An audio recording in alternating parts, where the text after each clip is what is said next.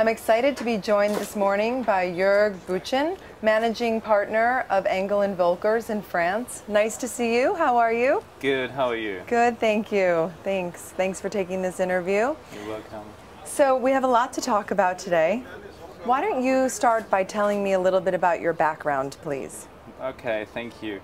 Well, I'm with Engel Völkers now since 16 years. I started in Hamburg, where the company started his business 30 years ago. And I established the whole network of Engel Völkers in Germany. And over the last year, I was member of the executive board in charge for the global expansion. And 2 years ago, I decided to sell properties in my dream market. So I took over the franchise from Engel Völkers for the Côte d'Azur and have now offices in Cannes, Cap d'Antibes and Cap Ferrat. That sounds very glamorous. Thank you very much. Could you tell us, please, a little bit about the services that Engel Völkers provide?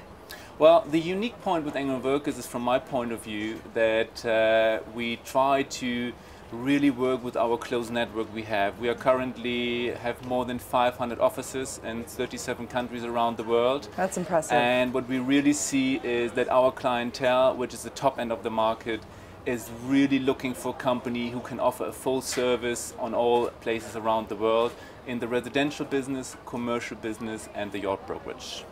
Do you find that the average client comes to you knowing what they like aesthetically and knowing what they want, or do they kind of come in blind, looking for direction and open to different ideas? Well, most of the clients, we have clients from all over the world, from the Arabian world, from Eastern Europe, Western Europe, from the United States. And of course, in all these countries, you see a very different style and very distant taste. What we see, and that is very much what I really like, is that many clients are open to adapt themselves to the local design you see in countries, especially here in southern France. I think southern France has a brand, or is named for luxury real estate, for design, for high-end quality. And many clients are very open to follow these ideas. So when you look to the markets in Cap Ferrat and Cannes, the properties are mostly not designed by the design which you found in the country of origin of the buyers. It's really designed on the style which you see here, for example, in southern France. Has Engel Völkers adapted and changed their business model due to the fluctuating economic climate? Well, we sticked to our concept over the last couple of years, which has been proven now and made us very successful also during the last couple of years.